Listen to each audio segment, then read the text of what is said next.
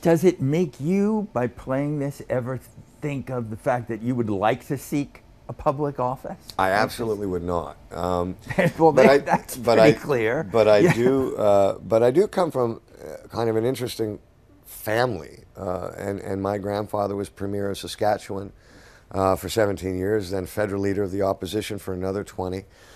He was responsible for creating health care in Saskatchewan, which ultimately became a federal program in Canada.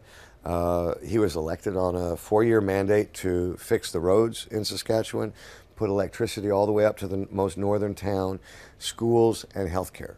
And he managed to do all of that and balance the budget within a 4-year term.